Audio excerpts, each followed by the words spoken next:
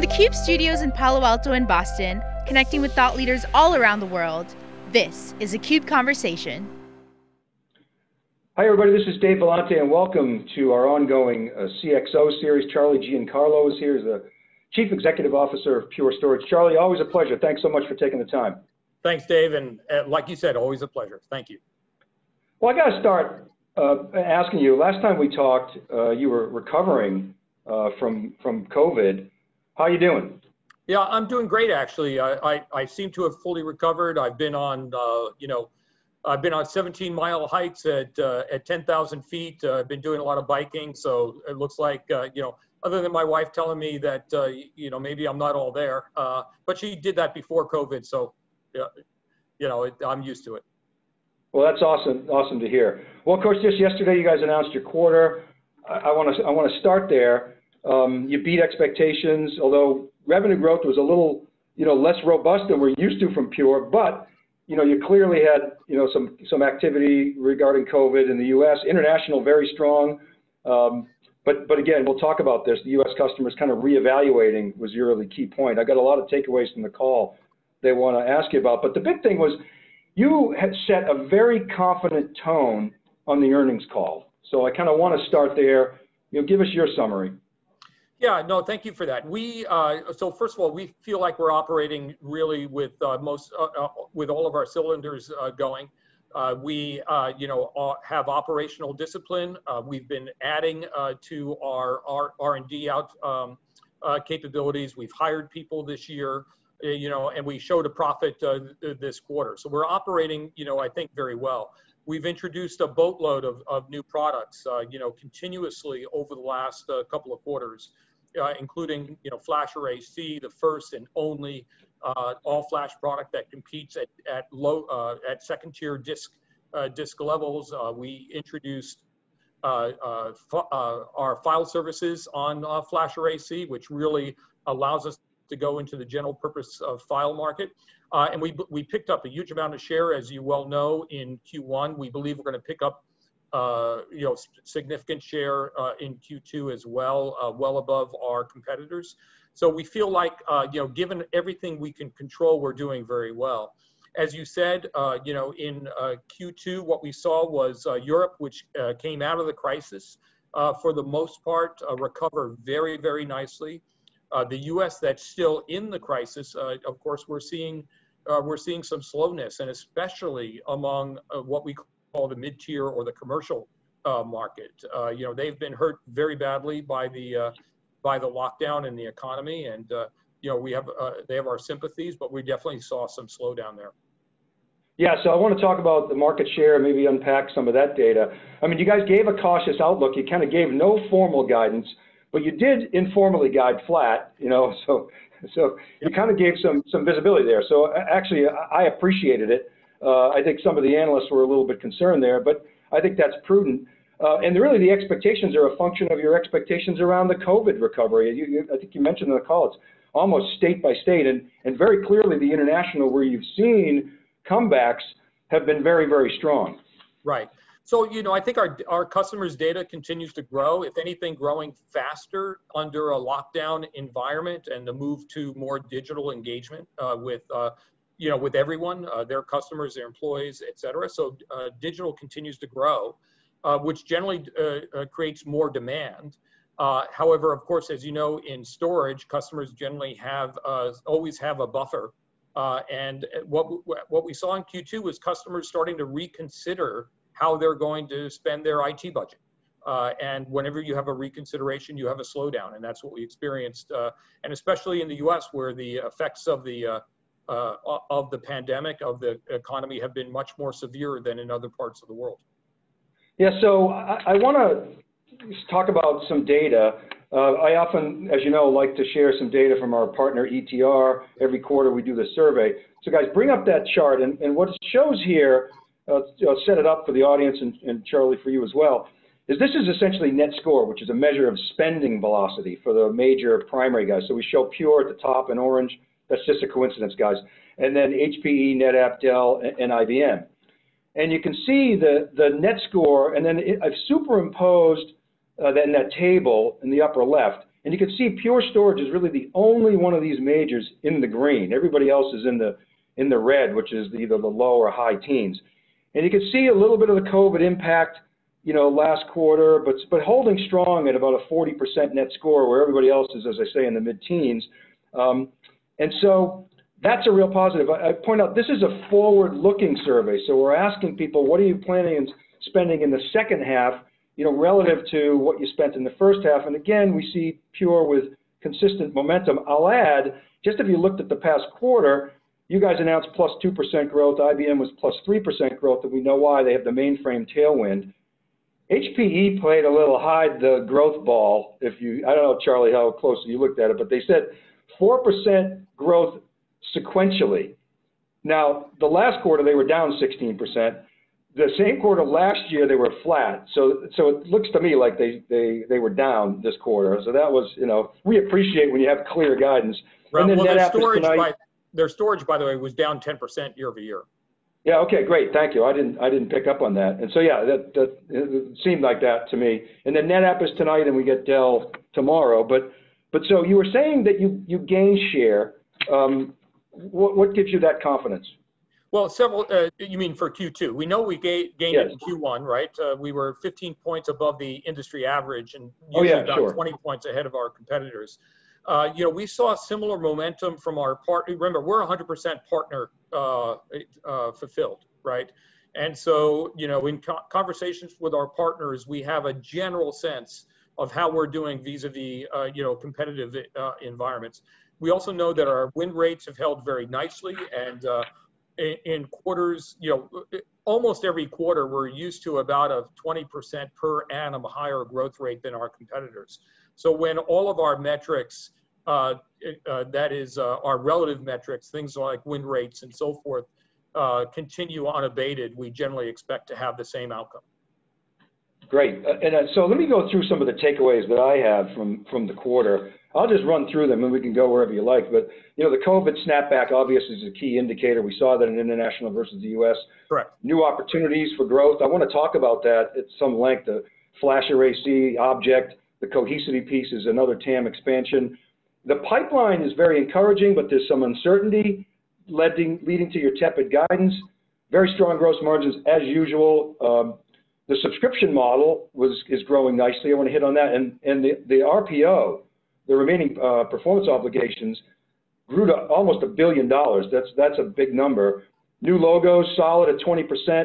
No real change in the competitive, but you called out you're seeing more Power Max than Power Store. That was really interesting. You're still hiring pretty aggressively last quarter, and your technology investments continue. And I'll throw in the 7 nines, which I think is another industry first. But where do you want to go there? Yeah, well, 7 nines is a reliability figure for those of your audience that doesn't know. It relates to how much uptime or availability a product has, or in our case, a fleet of products. We have tens of thousands of arrays in the field.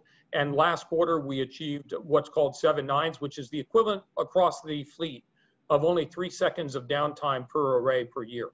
You know, which is, you know, most other vendors have struggled to stay to 5 nines. And that's typically without even counting what they call scheduled downtime for upgrades. We don't even count that. We count all downtime of any type. So, you know, it's a very, you know, we're clearly, I think with no doubt, we're the most reliable product on the market these days. So I want to come back to the TAM discussion because I inferred many opportunities for you guys to continue to grow. I mean, it's, you know, flash is still about flash. Flash is gaining share relative to spinning disk and relative to hybrid. You guys made that point a lot. Flash array C, you sound, you know, pretty happy with that. Again, going after hybrid.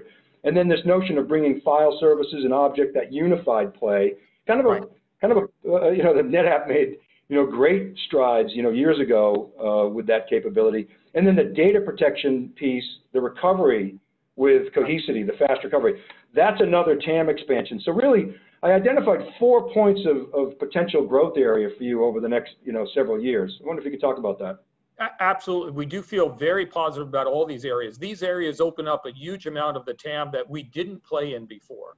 So flash array C, for example, as you say, flash was always a primary workload environment for flash because it was very expensive compared to disk. higher performance, better, better ecological footprint, denser, faster, cheaper, are more expensive though. So it only went after primary workload, but the vast majority of data storage is secondary workload, things that don't require the high performance, and therefore customers want it less expensive. And of course, there are even more bits there. But FlashArray//C now competes very well with low-cost disk, which is amazing. And of course, it's 10 times lower footprint and 10 times more reliable. So this is the first and literally today only product that is all flash in that secondary workload market. So it just opens up a huge amount for us. And then, yes, I love talking about data protection for the following reason. Customers actually don't want to do a backup, right? If you think about it, what they really want is recovery. Backup is what you have to do in order to get recovery. And these backup systems have been very good at backup, but usually can take 24, 48, or even more hours to be able to recover from a failure. And now with ransomware, you don't want your website to be down for days before it comes back up. You don't want your traders not trading, for days. It costs a lot of money. And with what we call rapid recovery and now flash recover, we can have companies come back within an hour or two at most with a rapid recovery solution. And so the integrated solution that we've put together with Cohesity allows customers to very quickly get up and running with an anti-ransomware solution that allows them to get back up and operating in no time at all.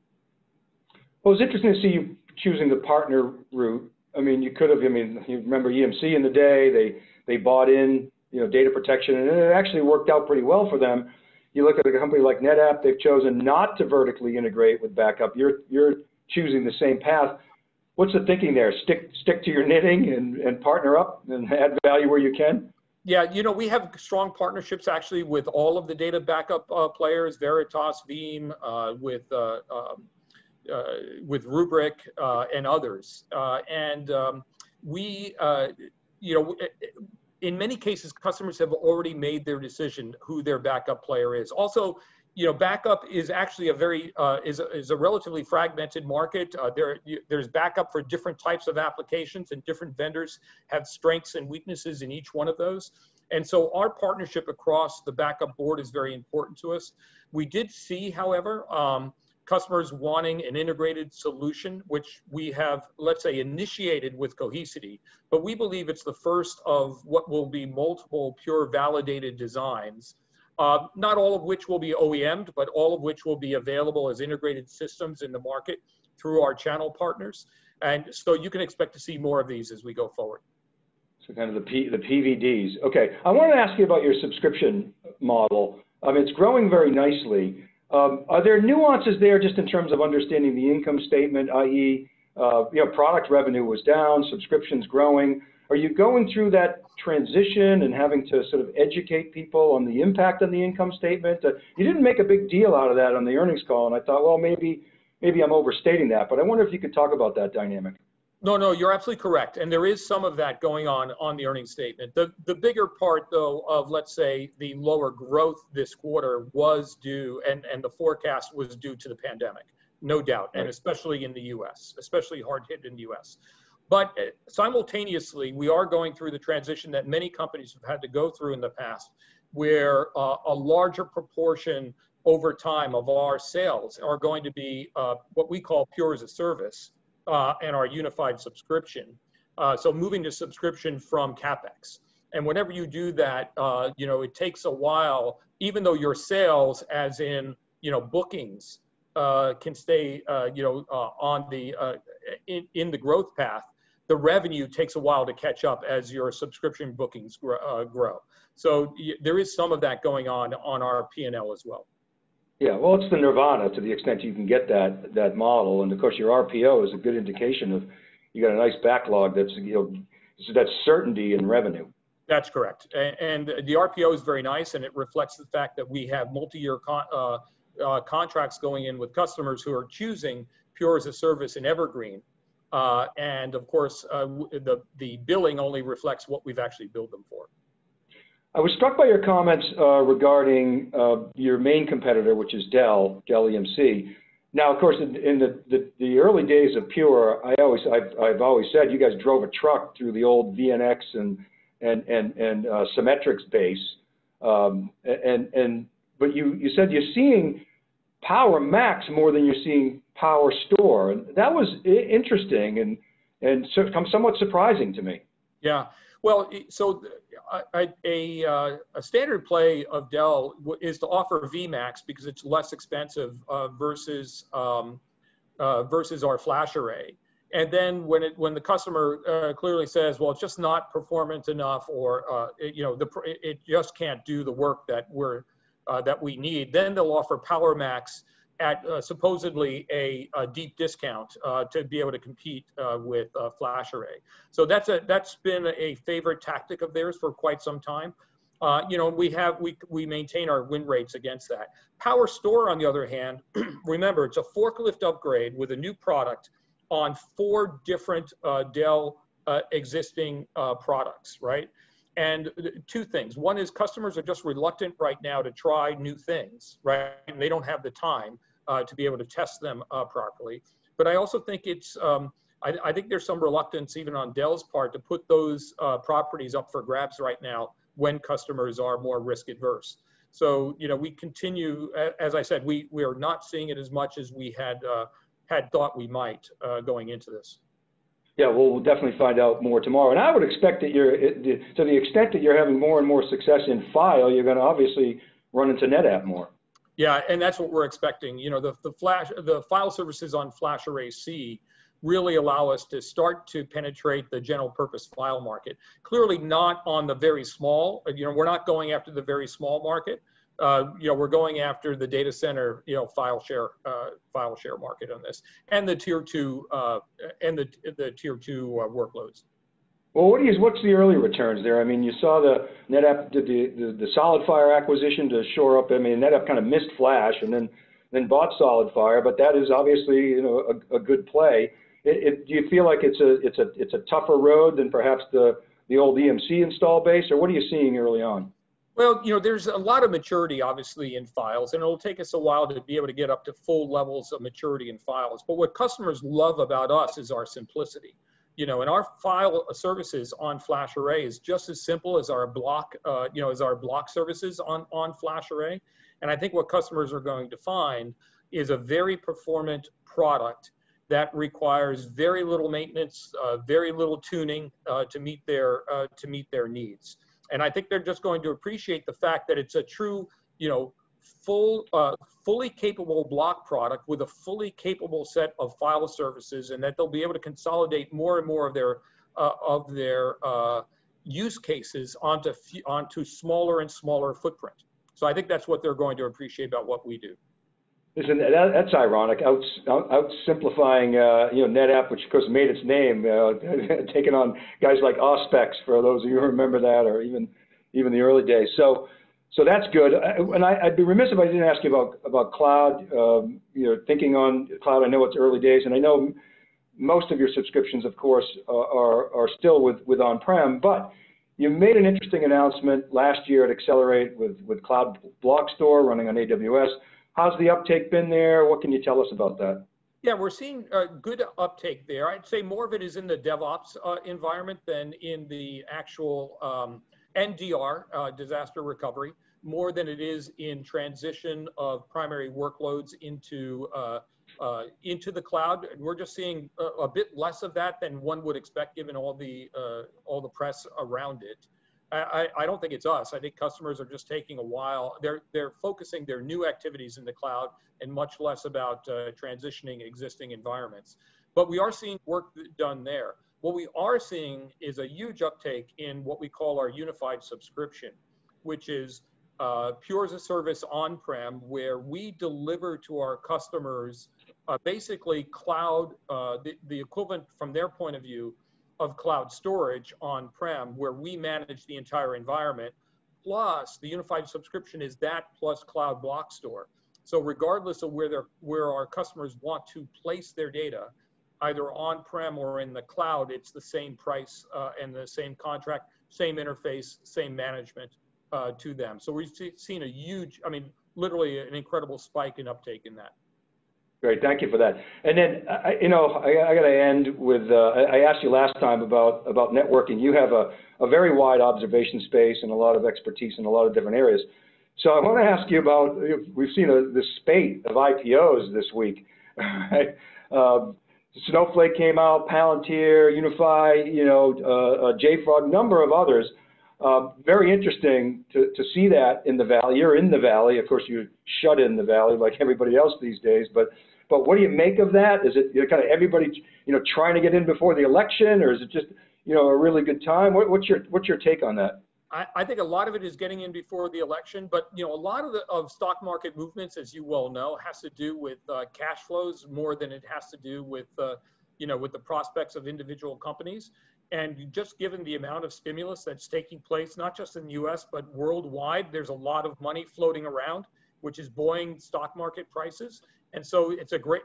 An old colleague of mine had a saying: "When money's on sale, take it." And that seems to be the case right now, at least as far as the stock market is concerned. And so therefore a good time for IPOs.